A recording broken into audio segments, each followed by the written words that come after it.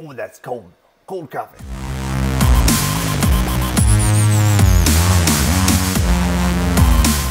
Hey everybody, it's Aaron here, the Handy Outdoor Nerd. Alright, so we're going to start off the new year by doing a video in Fusion 360. So I have got this printer unit behind me that I'm working on, has broken gears. So it's been saying that it's had a paper jam. Well, there's no paper jam in it. I actually got it off Craigslist for free. All I had to do was go and pick it up, which was perfect. I originally got it planning to just take it apart for parts. But you know, I figured why not see if I can fix it and see what happens. So I've got two gears like this one, and then this one is in 3 pieces. They're both the exact same. I just need to do one model of it in Fusion and then print it. And then I've got a third gear, which we'll do in another video. Sets inside of another gear. Without further ado, let's jump into Fusion 360 and get this started. Alright, so we have opened up a new window here in Fusion 360. So what we're going to do first is tell it to save. So Control S, and I'm just going to name it Gears.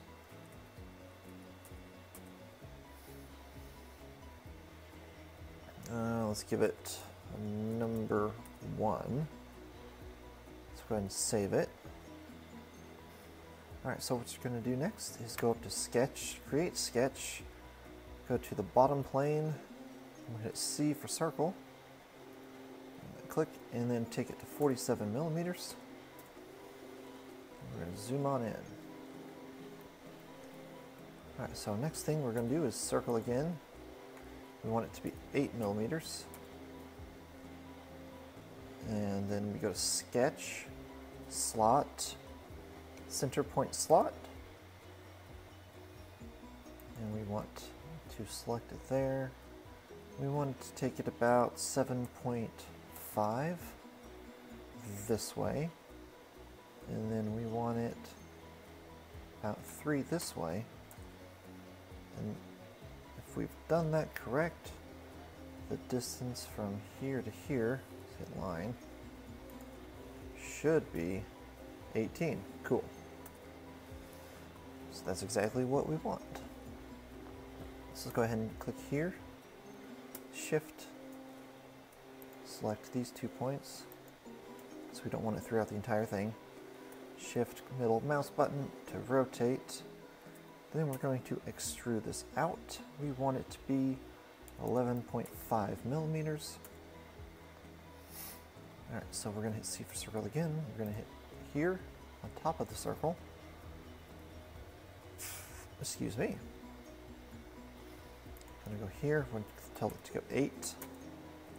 And we're going to do that again. And we want it to be 11. What we're going to do is select that and extrude that out.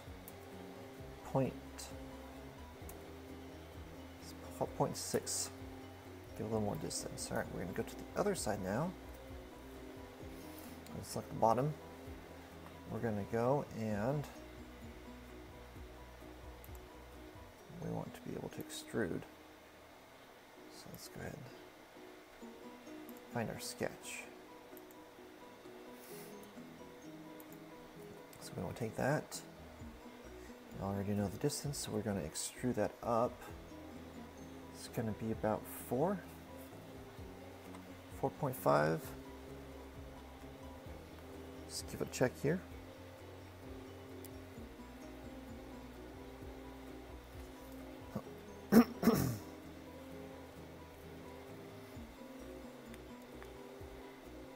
Yep, 4 millimeters. There we go. And that will instantly cut all the other parts off. Now we're going to hit C for circle again. Here, we're going to go select here, and we're going to take it to 11. Now we're going to select here, shift, select here, then we're going to extrude this out 2 millimeters.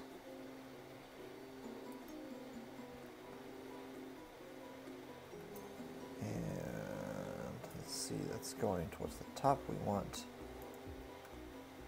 negative. Otherwise that would have cut into it. There we go. So that is that part there. So we're going to select either part, does not matter, top or bottom. Let's go ahead and select the top. I'm going to rotate it all the way over for myself. We're going to tell it to create a new sketch. Excuse me. Select the circle there. We're going to go line. We want here, and we want it to go down. I believe it is 2 millimeters. Now I'm also going to do another line. I'm going to take it up 0.5. Excuse me. All right, now that that is done, take it here, go over. I want it to be 0.5 that way, and another one, 0.5 this way, and then another line. It should be a total of 2.5 millimeters. So what we're going to do is, nope, we don't want that part. We want up here. So we want it to be 1.25. And same thing for the other side. 1.25. We're going to tell it to line, down to there. And then we're going to do the same here. And then that completes that. So we're going to hit T for trim. And trim up these lines there we do not need. I'm going to hide the body. Just like that. Make sure we get it all done. Now we're going to tell it to extrude. Shift middle mouse button to rotate all the way around. We tell it distance. We want to object. We want to select the back side of it. Then I'm going to go over here and select there. Click OK. That finishes up that part there. Now what we're going to do is we're going to go and create. We want a pattern, circular pattern. Go ahead and click here. Shift and continue clicking for those two parts. Tell it top. And then our axes we want to select the plane right here, the little curve. Now what we're going to want is our gear has 45 teeth, but it also has 45 center parts where it dips down. So we want to type in 45. Tell it OK. There we go. There's our gear. So now that that's done, just give it a look over. Make sure it's how you want it to be. For just a little extra strength, what I'm going to end up doing here is I'm going to do a fill.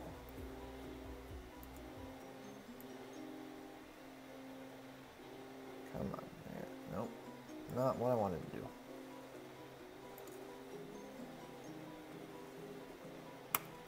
It's not wanting to do what I want.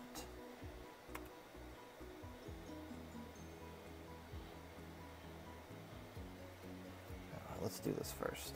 Let's tell it, it's my problem. Select everything, tell it to modify, and we're going to combine everything. Shift, rotate down, make sure everything's selected. There we go.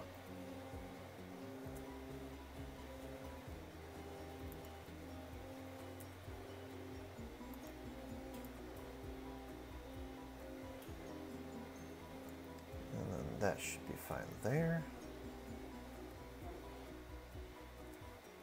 Click OK. And we're going to do the same for over here. Fill it. And then we're going to just go 2. That way it gives it a slope from it to make it stronger instead of just going straight up, which gives it a weak point. So once that's all set, I might as well do the same thing down here because this doesn't do anything else. Get a 1 there, and that is set. So all right, let's go ahead and export it, and then we toss it on the printer.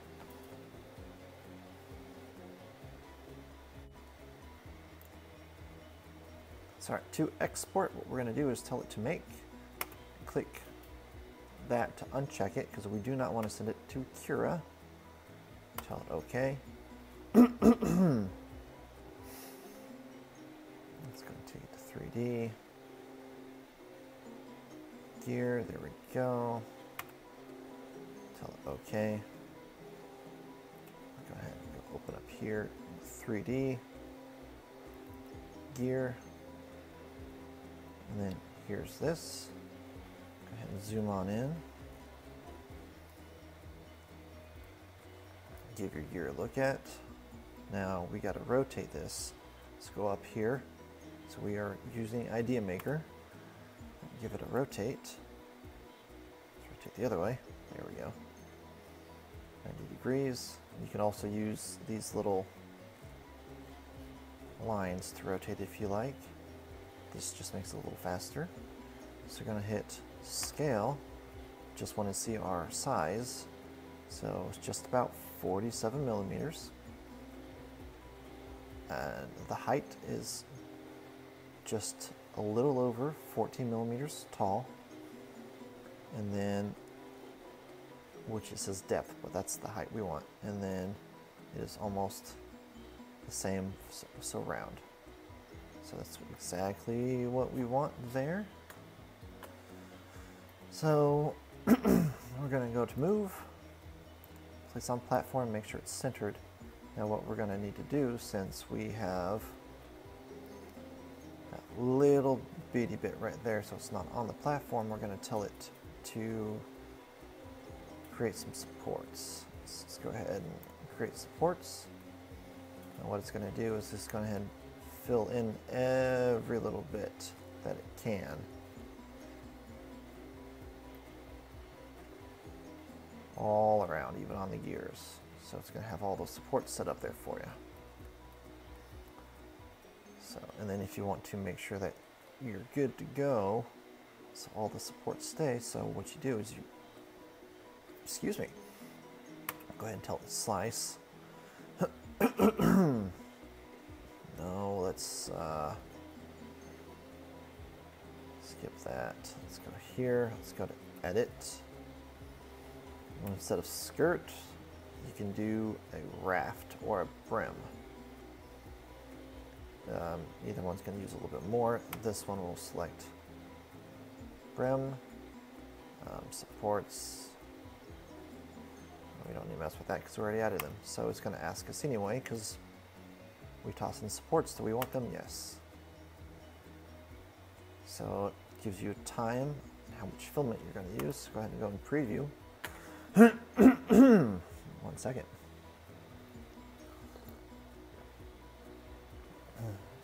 That's a little better. All right, so once we get in there, you get to see how many layers you have. You've got 139 layers. Let's go ahead and go over here.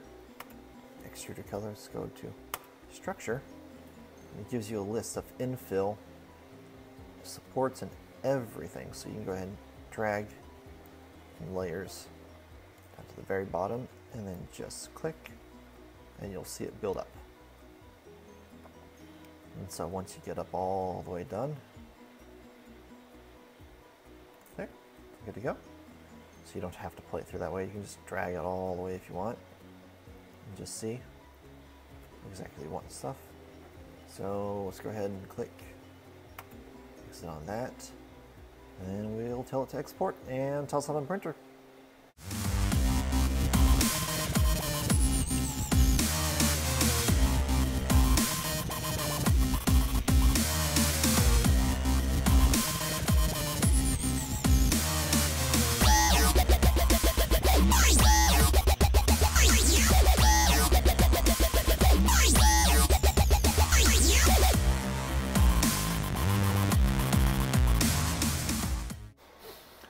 Alright everybody, that is the end of this video. I hope you have enjoyed watching me make a year in Fusion 360 and learn something along the way. If you have not already, go ahead and hit that subscribe button and do not forget to ring that bell to be notified when new videos are uploaded. If you have any questions about this video or any upcoming videos, go ahead and leave a message down in the comment section down below and I'll get back to you as soon as I can. Alright, until then everybody, happy printing and take care.